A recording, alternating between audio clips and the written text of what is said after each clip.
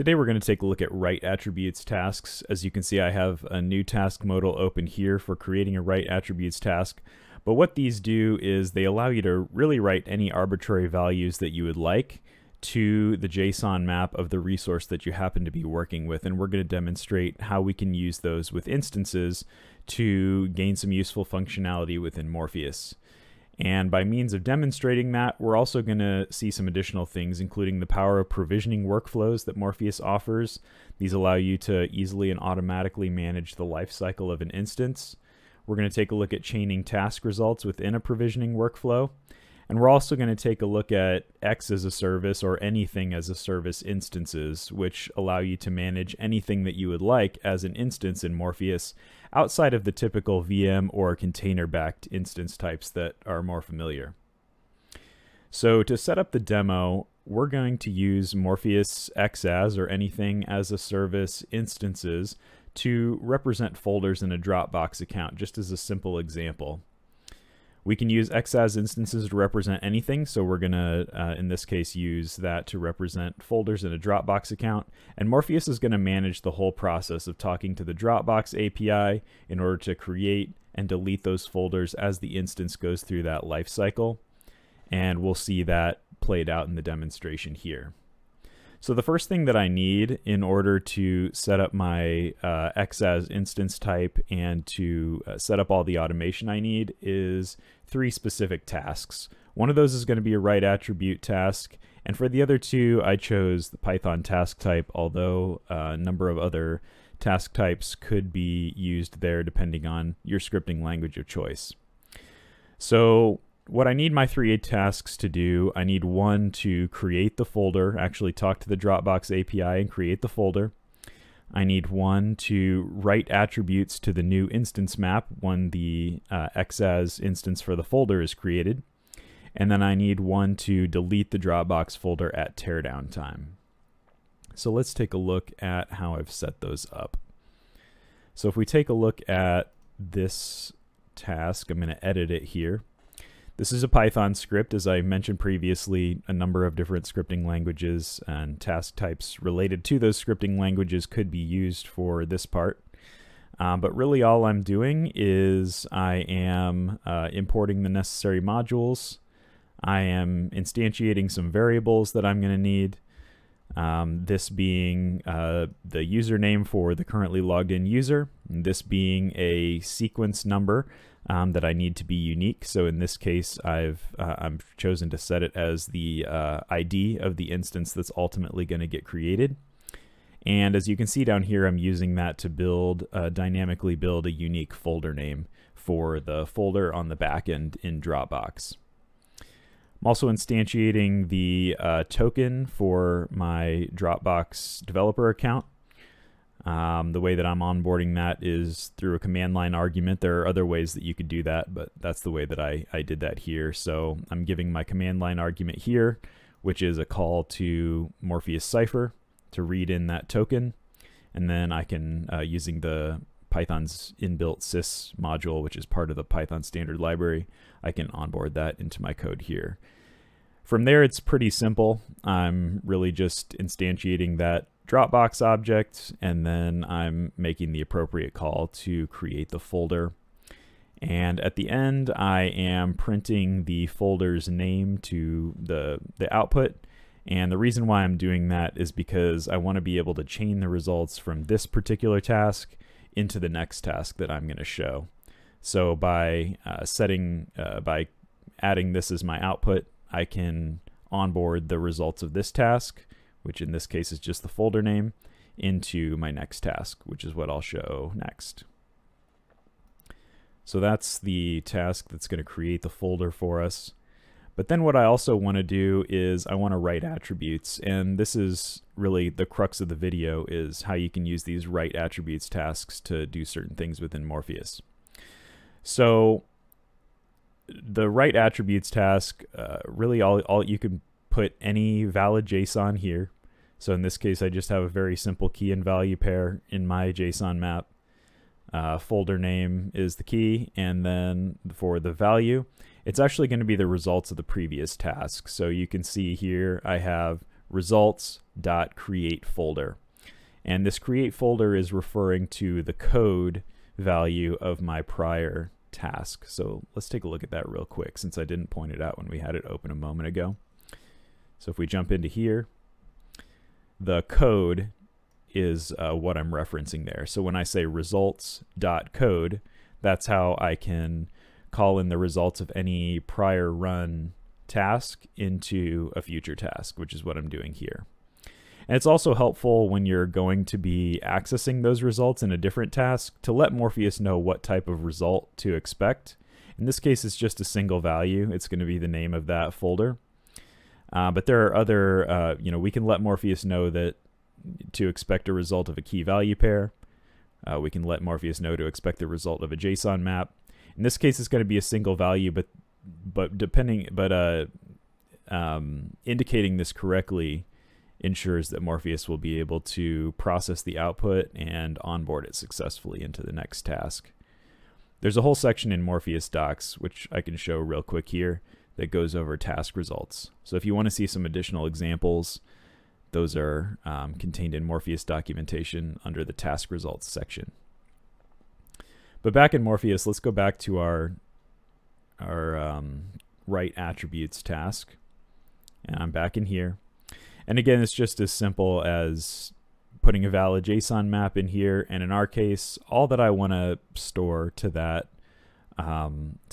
attributes section within the instance map is the results of that prior task, which I'm doing here by calling results.code for the relevant task.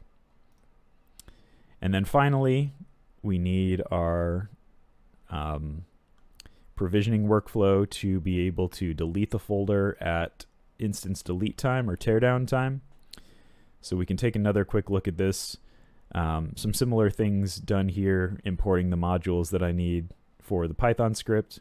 I'm also onboarding that token just like I did before. And then I'm instantiating the folder name by referring to the attributes map of the eventual instance that's going to get created. And when we provision a test instance, I'll show you what that looks like on the instance JSON map. But for now, you can just see how I'm onboarding that into my Python script by going into the instance body, the attributes, and then I can call the key for the specific item that I want.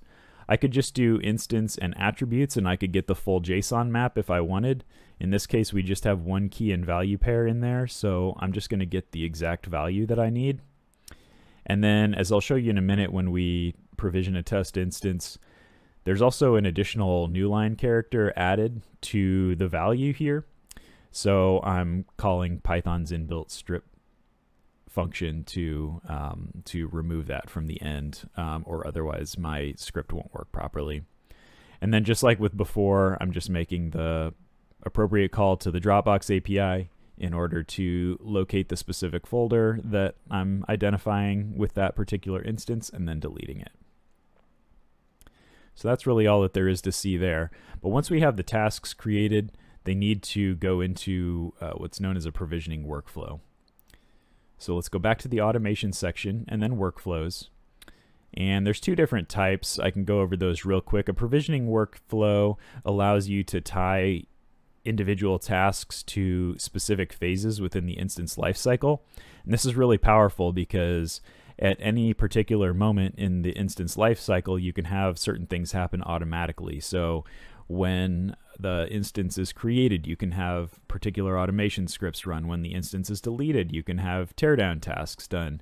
And at other phases in between, such as when services are stopped and started, or when the instance is reconfigured, we can have other automations take place at that time. So provisioning workflows are very powerful, and that's what we're going to be using here today. Operational workflows are simply just a list of tasks in some logical order. And operational workflows can be run on a one-off basis, or they can be scheduled, kind of like a cron job. And those can be run periodically as needed. But we're going to take a look at the provisioning workflows because what we want to do in this case is build out an instance type and have some automations take place on their own at specific times when it's appropriate in the instance lifecycle. So I've already created the provisioning workflow I'm going to use. Let's take a look at what I did. So within the provision phase, so this is going to happen, as the instance is provisioned. What I want to happen is I want that create folder task to get run, because that's going to actually create the folder on the Dropbox backend. And then I want the write attributes to store that folder name to my instance map so that I can refer to it later. Because we can chain results from one task to another within the same workflow, provisioning workflow phase, but we can't access those results in a different phase. So I'm writing that folder name to the instance map attributes area so that I can refer to it here in the teardown section when my delete task is run. So that should help kind of tie some things together with what we saw in how I'd set up my script. I'm onboarding that folder name from the attributes of the instance map itself, because I don't have access to the results of these tasks outside of their own phase that they're running in. So these two things are going to happen in sequence at provision time, and then when I delete the instance, this is going to happen. So Morpheus is automating this whole process. When I provision an XaaS instance for my new Dropbox folder, I'm going to see it represented in Morpheus in my instances list, and that's all going to be taken care of on the back end with Dropbox automatically through automation. And when I delete the instance, the appropriate delete calls to the Dropbox backend are also going to take place automatically on the Dropbox end as well. So Morpheus is managing this whole process. I don't have to do anything except click a couple of buttons to provision my instance, click a couple buttons to delete my instance, and Morpheus is going to manage the entire process of handling the Dropbox backend. So let's go ahead and provision a test instance now. I'll click add, and I've created this instance type. Probably should show that real quick. So let's take a look at the blueprint section within Morpheus just to show how that's built really quickly before we provision the test instance. You can see this is my instance type here, and there's really not a whole lot going on. This particular instance type was very easy to set up. The instance type is essentially just kind of a wrapper that can go around a layout, which I'm going to show you in a moment. But I've simply given it a name. I gave it a custom icon just so it looks nice in my list of available instance types. And that's really about it as far as the instance type. The main thing that is kind of controlling the whole thing behind the scenes is this layout. So let's take a look at the layout. If I click edit, layouts can be tied to a number of different technology types. These are, specific cloud types, be it Amazon, be it Azure. In this case, I've chosen workflow as my technology, which really means that automation within my workflow is handling everything. And there's I don't need to make a specific call to an integration to a public cloud or something along that line. I'm simply saying in this particular instance type, my workflow automation is handling everything. And so then I simply identify the workflow. If the user should be giving custom inputs in order to make this instance type work properly, we could have set those up, but in this case we don't actually need it. Morpheus is going to handle things like naming the folder by generating its own naming convention, which I showed earlier. That's going to be the user's, the currently logged in username, as well as a sequential number, a unique sequential number, which in this case I've chosen as just the instance ID once the instance gets created. So that's how the library item is created, and that's why when we go into the instances section and click add, we now see this additional instance type item, which we can choose to provision. So I'm going to click next. I'm going to choose a different cloud here. I want that to go to just a Morpheus type cloud. Morpheus type cloud is simply a wrapper that can be used around a number of things. In this case, my XaaS service instance. And I can give this any name that I want. That's just going to be the name that I see this particular instance as in Morpheus in my instances list, whereas all the naming of the folder on the back end is handled by my automation. So I'm going to call this my new folder. I'm going to click next, And most of this is already pre-configured for the user. We don't have really any custom inputs or anything additional to put in. This workflow I can leave blank here because I've already associated a workflow with the layout at the time that I created the library item, and that's automatically going to apply. If I wanted to add a separate workflow, I could at provision time, but I've already tied the one that I want to the library item, so I don't actually need to do that. So we'll click complete, and this doesn't take very long because really all it's doing is calling the Dropbox API and creating a folder, which doesn't take very long. We should see this done here in just a second, and now we go green. So that was successful on the back end. If we want to take a quick look at the history, that's still processing, but while that's processing, let's take a quick look at Dropbox itself, and we can see that this folder was created. I could have showed it earlier to show that this was empty, but you'll just have to take my word for it. This was empty just a moment ago, and this folder has been created. It's automatically been named with the name of the logged in user, which is correct here, a hyphen, and then this is the instance ID. If we go back to Morpheus, this is now green. We can take a look at what has happened here if we want, but we can see pre-provision phase ran correctly, provision phase ran successfully, and then we can see since I was printing this particular value to the output in my task, we can actually see it listed here in the output, and then the write attributes task was successful as well.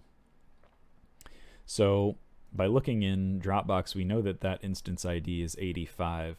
So let's just take a quick look at the actual instance map itself. I'll pull over a Postman session here, and if I click enter, I'm just simply, all I'm doing here is calling the Morpheus API to get an instance, and I'm specifying the instance by its ID.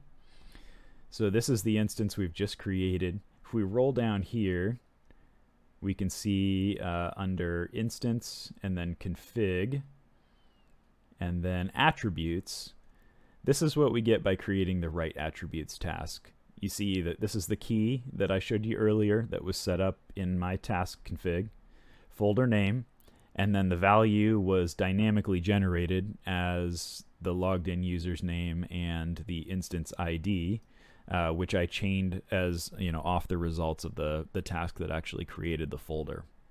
And then here's that new line character that I mentioned previously. This is automatically added on occasion, depending on the situation, to the attributes task, which for my purposes, I need to get that out of there so that the folder name matches up and my delete call to the Dropbox API is going to work correctly. So in my case, I use the inbuilt strip method in Python to drop that out. There'd be other ways to do that in other scripting languages, but in my case, I did have to deal with that so that my delete action works successfully. But let's send Postman away. We'll go back to Morpheus. And so, like I said, we're really managing the whole process of the whole life cycle of this particular folder by using provisioning workflows in Morpheus, and by using that write attributes task, we now have that value written to the attributes map for the instance itself. So we've stored that and we can use it later. As you saw when I showed the task config earlier, we're using that item that is stored on the attributes map in order to call that back during the teardown phase and have the folder deleted successfully. So let's see that in action now. I'm going to mark that instance and I'm going to click delete again, and now that delete action is taking place. This shouldn't take very long.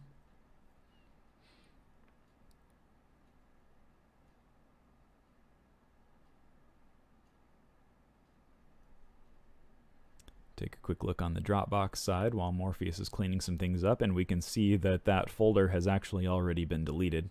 So that delete call was successful.